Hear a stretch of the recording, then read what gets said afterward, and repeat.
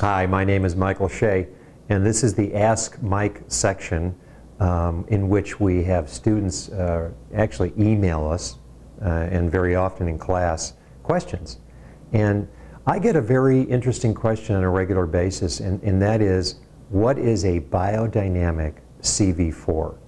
So for those of you that may be watching this video, a CV4 is compression of the fourth ventricle. Well, that gives you a very classical understanding in which originally mechanical forces were placed on the occiput bilaterally, just medial of the occipital mastoid suture.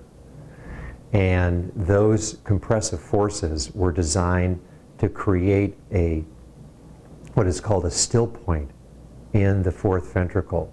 So we don't hardly do that anymore in biodynamic practice, although it can have some value, because I can tell you that sometimes I am on a plane for many, many hours flying to Europe, and the first thing I want to have is a mechanical still point, a CV4 on my head, because it really relieves my jet lag.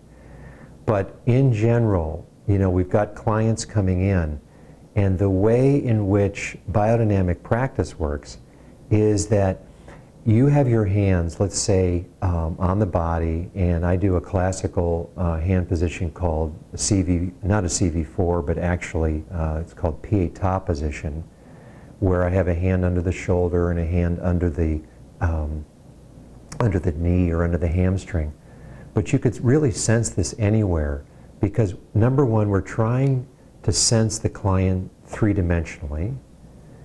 We're trying to sense within that three-dimensionality primary respiration moving from the midline out and back.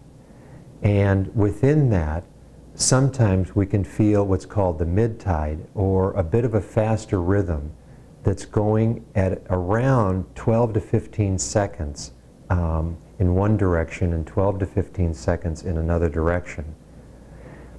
When you feel and manage the client three-dimensionally, and your perception goes to this slightly faster rhythm on the midline, then you simply observe the activity of that rhythm, of that mid-tide, and you just notice when it coalesces back on the midline, does it stop? Does it go into a still point?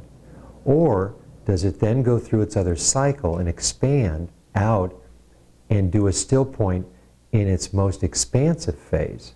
And that would be called EV4, expansion of the fourth ventricle. Now, obviously, these terms, CV4 and EV4, don't relate to the fourth ventricle anymore, but they relate to a sense of the midline.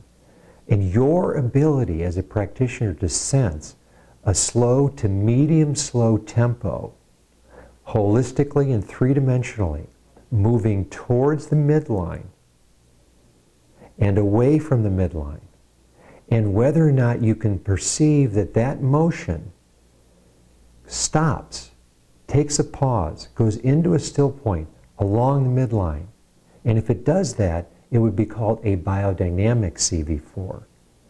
Now, if it doesn't, and that rhythm expands out, that medium to slow tempo within the fluid body, and expands out, and then goes into a still point, that would be called the EV4. And all the biodynamic practitioner does with their hands and with your own sensibility is just to notice if it's going into still point. You don't do anything. It's an observational process. So you're observing, where is this motion stopping, holistically and three-dimensionally. Just observing it and sitting and waiting. And noticing when it comes out of the CV4, or if it comes out of the EV4, and the motion starts again, has the motion increased its amplitude?